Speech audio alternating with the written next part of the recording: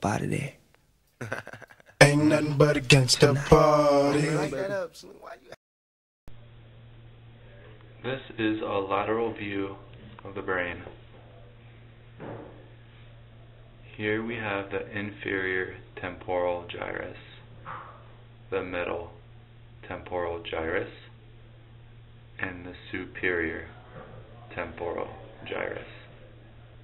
They are divided by sulcus. This is the superior temporal sulcus. This is the inferior temporal sulcus. If you follow the superior temporal sulcus, it is going to be surrounded by the angular gyrus. Here is the lateral sulcus. If you extend it, when it extends to the posterior, it's going to be surrounded by the supramarginal gyrus. We're going to be moving more anterior to the frontal lobe. Here we have the superior frontal gyrus, the middle frontal gyrus, and the inferior frontal gyrus. It is divided by two sulcus, the superior frontal sulcus and the inferior frontal sulcus. Now, in the region of the inferior frontal gyrus, there are three structures: pars orbitalis,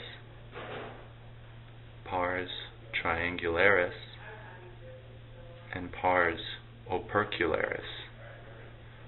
Pars triangularis and pars opercularis make up a region called Broca's area. Now we're going to be moving more posterior. Right here is the central sulcus. Anterior to the central sulcus is a gyrus called the precentral gyrus. More anterior to this is the precentral sulcus. Now posterior to the central sulcus is the postcentral gyrus. Posterior to this is the postcentral sulcus. Again, we have the central sulcus, precentral gyrus, which is also called the motor cortex, and the precentral sulcus. Posterior is the postcentral gyrus.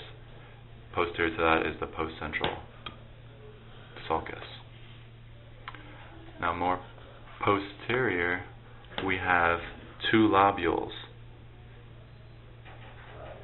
Right here is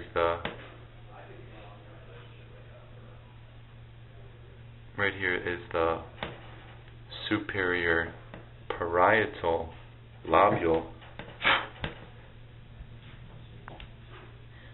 Sorry, I just had a roach on me. Superior parietal lobule and the inferior parietal lobule.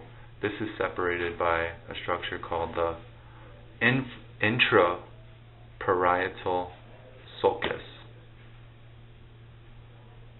Superior parietal lobule, inferior parietal lobule, divided by the intraparietal sulcus.